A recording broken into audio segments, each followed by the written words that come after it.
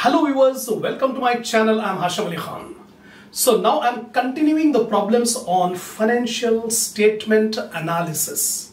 Already 5 main problems and 4 short problems I have completed on making the comparative statement, common size statement and trend analysis.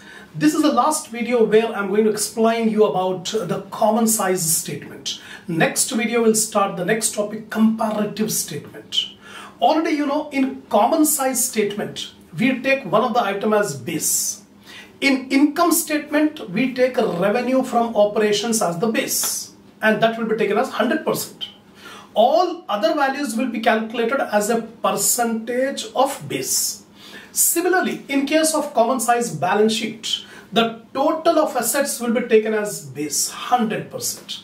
Express all other items as a percentage of the total assets. That we have seen in the last so many videos.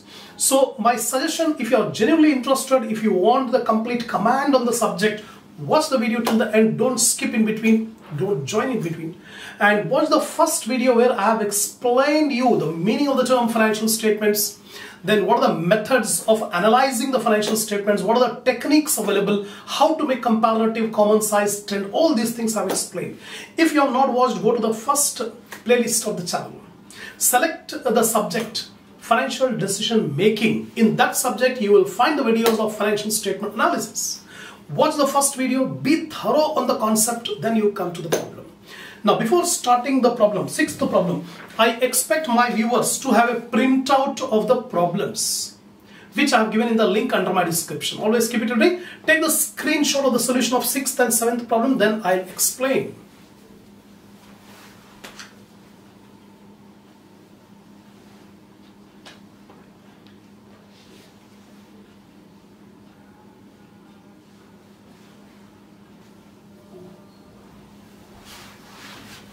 Now, see the 6th problem. The following are the balance sheets of ABC Limited. So, 2 balance sheets are given, 31st December 1990 and 31st December 1991, rupees in lakhs. Equity capital, reserves and surplus, sundry creditors, bills payable, other current liabilities. By mistake it is given that other current assets, make it other current liabilities, then total liabilities. Then land and building, plant and machinery, other fixed assets, bills receivable, other current assets, total assets. You are required to prepare common size statement and comment. See, making the common size statement is very easy. How to make the calculations is very easy. But the only thing is interpretation. So my suggestion, give more concentration, more focus on how to give the interpretation. You can write in your own words, but you must know how you have to relate the items for giving the interpretation. Now, first of all, in this problem, 2 years data is given, 1990, 1991. ABC Limited common size balance sheet as on 31st December 90 and 91. Amount percentage. This is the format already we have done. Now we have to make the format which will be suitable for analysis. The format is equity and liabilities. Under that, shareholders fund. Under that, share capital and reserves surplus. 2 items will come. Then long-term liabilities, if long-term loan or debentures are there, that would have been taken under long-term liabilities, but we don't have. Put a dash. Then current liability, we are given sundry creditors, bills payable, other current liabilities. In this way, the total of equity and liabilities will be divided into 3 categories. First one, shareholders fund. Second, long-term liabilities. And third one, current liabilities. The total. Now, asset side will be divided into 2 categories, non-current assets and current assets. Under non-current assets, we take the fixed assets like land building, plant and machinery, other fixed assets. Current assets, we are having only 2 items, bills receivable and other current assets. Now, we take all the values which are given in the problem in amount column. You should not write anything in percentage. Afterwards, we write down. First of all, whatever information is given in the problem, put it in this format and take the respective amounts for last year and current year. That's it. The next step is finding out the percentages. This is a balance sheet problem. So we take the total assets as base. The total assets and total liabilities. So 1990, the total liabilities is 265. and the total assets is also 265. Make it as base 100%. So this 265 is 100%, right? That we have to assign. After that, we have to make the calculations, individual percentages. So how to calculate? Equity capital is 140. So 140 divided by 265 into 100. Denominator should be 265 for all the items and numerator should be these amounts. So 140 by 265 into 100, 52.83. 40 divided by 265 into 100, 15.09. 30 divided by 265 into 100, 11.52. Like that you have to calculate. Asset side also same. 90 divided by 265 into 100, 33.96. 130 divided by 265 into 100, 49.06. We have calculated the percentages. Same method we adopt for 1991. The 1991 total of liability is 315 and total of assets 315. Make it as base. Make it as base and take it 100%. 315, 100%. Right? Now express all these values as a percentage of total assets. So denominator will take 350. Numerator will take 150. So 150 by 315 into 100, 47. 50 divided by 315 into 100, 15.87. 40 divided by 315 into 100, 12.70. Like that you have to calculate for all assets also. 95 divided by 315 into 100. 140 divided by 315 into 100, 44.5. Like that. This is the complete analysis of common size. After making the analysis, we have to give the interpretation. Now how to give the interpretation? Concentrate here. Current assets should be compared with current liabilities to give the opinion about short-term liquidity position. Here current liabilities. The current liabilities are last year 11.32 and current year 12.70 of total assets. This is a proportion of sundry creditors to total liabilities. Similarly 7.55, 11.11, 13.21, 12.70. These are the proportion of current liabilities to total liabilities.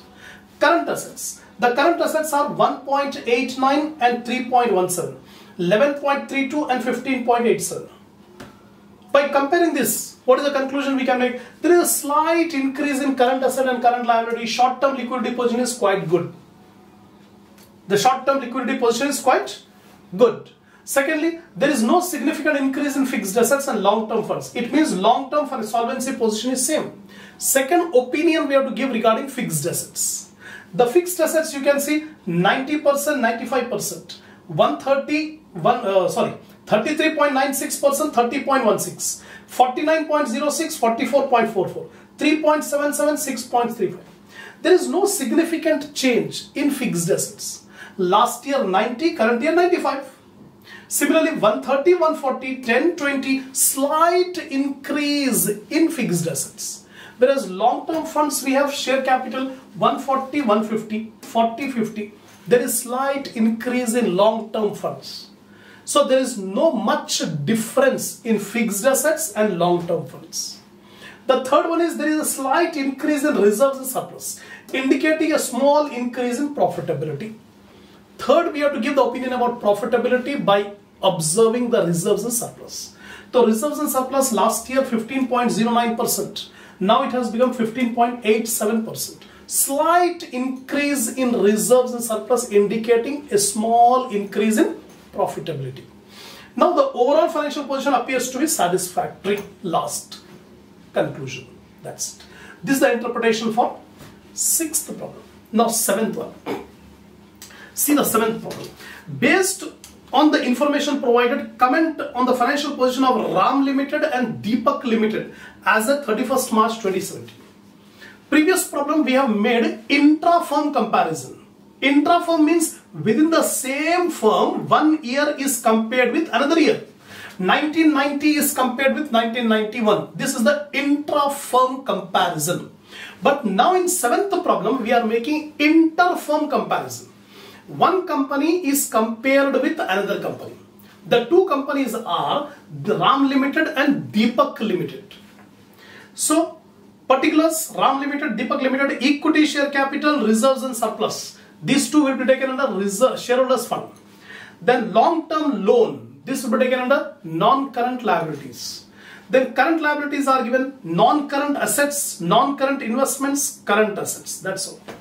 Simply, we must know the format of making balance sheet. The format which is suitable for analysis is this one, vertical form. So Ram Limited and Deepak Limited common size balance sheet as on 31st March 2017. Particulars, Ram Limited 2 columns, amount percentage, Deepak Limited amount percentage. Amounts are given in the problem. Percentage we have to calculate. So equity and liability, shareholders fund, share capital, reserves and surplus. These two will come under shareholders fund.